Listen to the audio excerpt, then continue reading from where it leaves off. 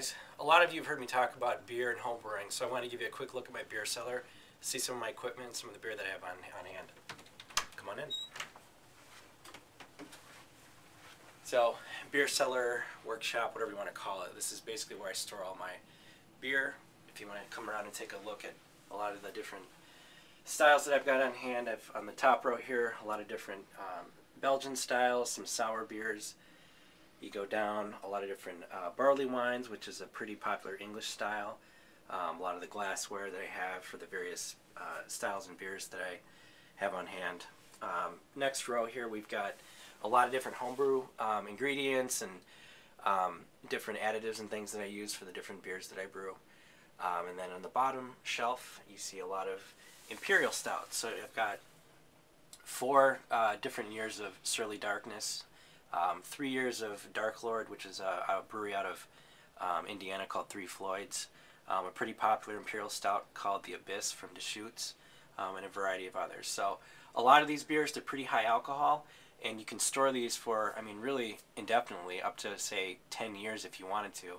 And because it's not pasteurized, a lot of it will continue to age and mellow out. So it's kind of a fun little thing that I do. But a lot of the homebrew equipment I have over here, it's nothing really special to look at, but I use this Rubbermaid cooler for the grains that I use to mash when I do all grain beers.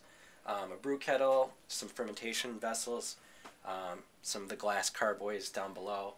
So at any given time, I don't have a lot of homebrew on hand at the moment, but I've had up to 3, maybe 4 batches kind of going at any one time.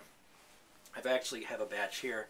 If you take a look at this carboy, I brewed this beer about 2 years ago, and it's a Belgian style lambic, which is a sour beer, and it's going to age. I could let this age for at least another couple of years if I wanted to, and the bacteria that's in the beer that gives it the souring characteristic will just continue to kind of do its thing. But I think this summer I'm going to buy about 5 pounds of raspberries and transfer the beer out of this container and into a different one with the raspberries, and it'll re-ferment with the new sugars from the fruit and create a whole entirely different beer. So we'll see. It's kind of a science experiment, you know, that I just you know, like to play around with different styles and different things, a lot like cooking. So you kind of put a few things together, see how it turns out, and if it's good, it's good, and if it's not, well, back to the drawing board.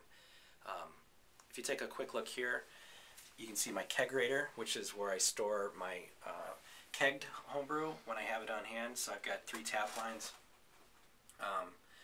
You know, it just makes it a lot easier for serving.